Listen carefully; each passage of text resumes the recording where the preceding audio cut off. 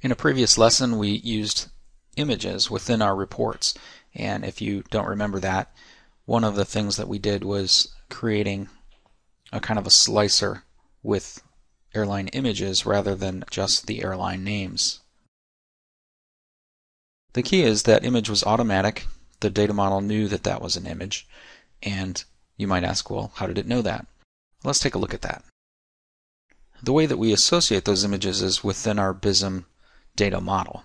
In the carrier table, we have a column that has the airline logos separated out. So let's go through and do the same thing for our aircraft models. So what I'd like to do is have an image show up whenever a model is brought into a table, or at least when I want the image to show up.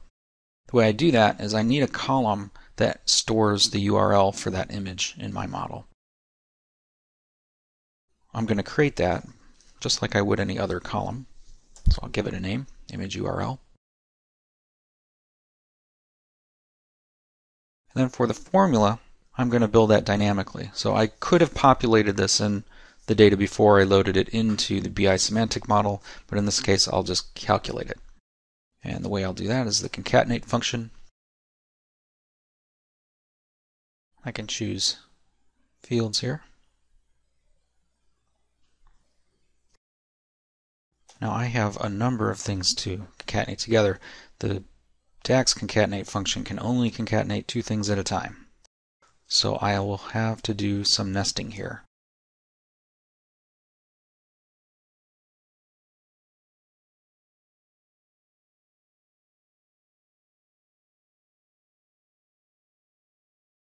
So I'll save my solution, and this is showing me what it looks like in the development environment, but I do need to deploy this metadata to the server so that my server-based data model will have the right definition. So that's deployed. That did not process my model, and in that solution I have it set up so that it doesn't process automatically. So I'll go over to Management Studio, Process Table, just the one table, that's all I changed. Click OK. And that read in the updated rows for my model table. Then let's go back to our report, and I think I'll eliminate a couple of these fields here to save some space for you.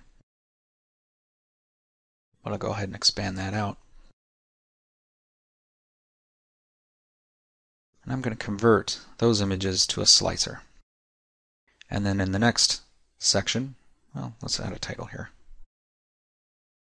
So this will be the airline models flown. So we'll be able to look at what models each of these airlines is flying. Now let's go ahead and create our table. And if you look in our aircraft model table, we now have this new field called aircraft image. So I'll drag that over to my report surface. And in order to get it to populate, I'm going to need something from the fact table so that it will establish a good relationship and filter out for me. And I'll choose on-time flight percent. So now I can see all of those. If I choose from this slicer a different airline, I can see the different planes that the different airlines are flying. Well, let's make this a little bit more interesting and choose in the actual model name.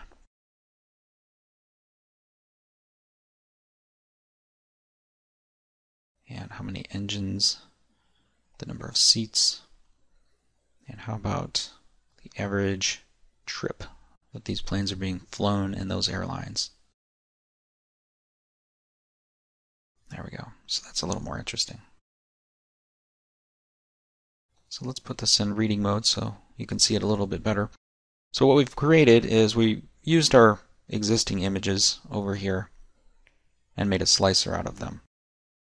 Then as we choose different airlines, if we get a model that actually has a valid image, then that will display so we can see what that plane basically looks like. That's a basic look at how to get an image into your data model so that it will display in PowerView. And we'll look in the next lesson at how to make these displays even better by using card views along with those images.